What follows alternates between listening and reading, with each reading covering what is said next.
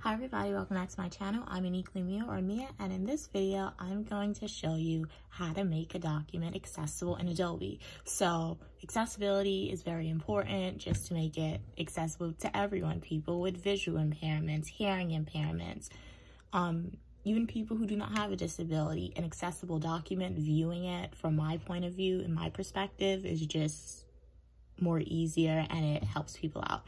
So making a document accessible is very important, and Adobe Acrobat is one of the most common methods to make documents accessible. So I'm going to show you how to do that in this video. And don't forget to like, comment, and subscribe if you like the video and if it helps you, and if you want any more tips on how to make Microsoft Word documents accessible, or any specific questions on how to make Adobe documents more accessible in more detail, comment down below, and then I'll make another video or I'll answer your comment to help you out.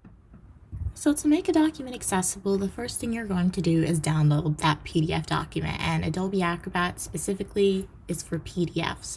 So you'll download it from your professor or the company who gave you the document, or if you found the document on the internet, download it, and then you double click the document once it's downloaded, and then it will automatically open up in Adobe Acrobat. So first things first,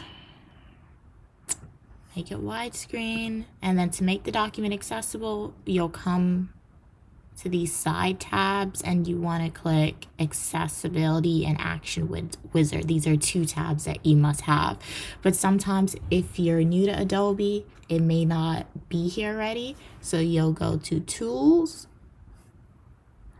and then you'll scroll down until you find accessibility within this icon, and then you'll add it. So if I want to add it, you'll do that. So going back to our document, click Action Wizard is the first thing you're going to do. Make accessible, and then start. So to make it accessible, a title is always important. So we're just gonna type the title of the document where it says title.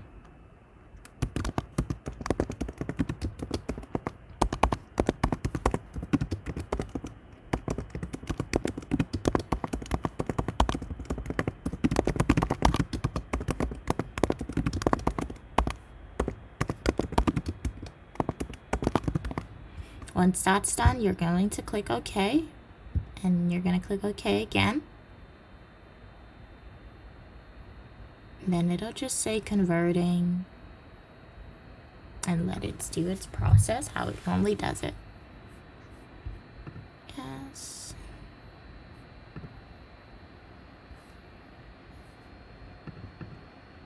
And then generally for most images you will make them a descriptive text, because this is kind of hard to describe written out and it doesn't really seem relevant that much, so you'll make it descriptive. But if it was like a paragraph, you would want to type that out.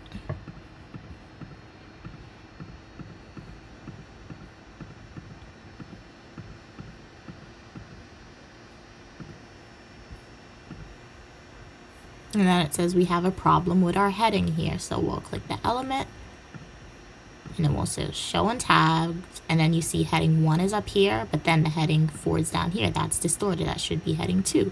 So we'll go to properties, heading level number 2, and then we could just scroll down here to see if it's any other distortion. So that should be heading level 3, and we'll just continue to fix it like that.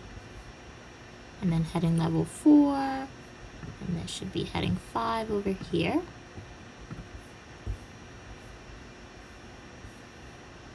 And then this last one should be heading number 6. So then we'll close it, and then to double check to see if we fixed everything or if there's any more errors, we'll go back to accessibility check, start check. And then it says logical order. Well, this is good, so we'll put pass, and we'll do accessibility check, and bam, our document is accessible.